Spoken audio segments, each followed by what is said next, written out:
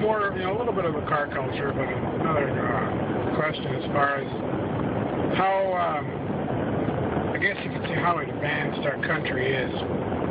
Now, granted, yes, I'm an American, proud of it. I buy American whenever I can. But that's not my point. My point is, if you ever stop and think, just how far behind the times we really are. I mean, years ago they said that we were going to go from our standard imperial system over to the metric system. Well, thankfully that hasn't happened yet, because I don't really care for the metric system, because I have had to use it, and the conversion is kind of a pain. But I'm talking more about cars and how we are as a country. First of all, our vehicles do less in gas mileage than any other country in the world, and that has to do with federal regulations on fuel consumption and all that.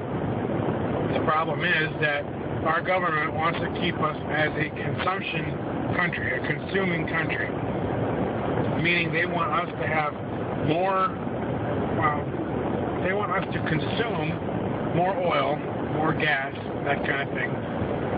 For example, my car, which I'm driving right now, 2009 Chevy Cobalt, 2.2, 5-speed, just shifted into 4th. The best mileage I've done is about 35.6. I mean, it's rated for 37 highway, which is pretty close to what I've been getting. This same car over in Europe, be it England or Germany or wherever they export these cars to, I do know they export them. This same car over in Europe will do that in the city, 30 city and nearly 60 on the highway. Well, the main reason for that is the difference in computer chips. So my question is, why can't we get those computer chips here? Not only would we consume less fuel, but, it'd be better for us as a society. The next thing is, for example, this highway I'm driving right now, it's called Highway 22 in Minnesota. I'm heading to the office. This speed limit on this highway is 55 miles an hour. The last time I calculated my mileage, okay, not the last time, but a few weeks ago when I calculated my mileage, I had averaged 70 miles an hour on a trip that a buddy and I were taking. We went down to see another friend get married. I averaged 70 miles an hour with the air conditioning on, full blast, the whole way down. And the whole way back. And when I calculated my mileage that next time, it was 35.6. That was the best. Recently, I've been doing 55, 60, give or take, because I've been driving this highway most of the time. And lately my mileage has been down to 31, 32. So that just proves that cars are getting faster and more efficient.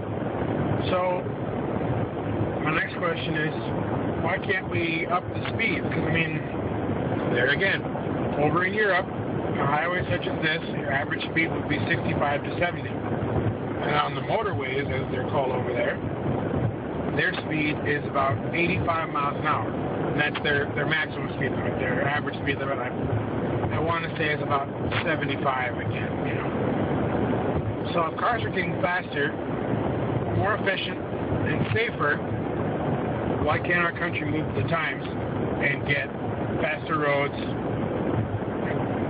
Basically, excuse my language, pull their head out of their ass and basically grow up as a country. Why can't we figure this stuff out and fix our country?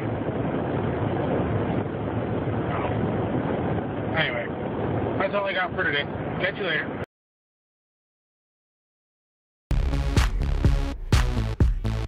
Who's watching? Tell me who's watching?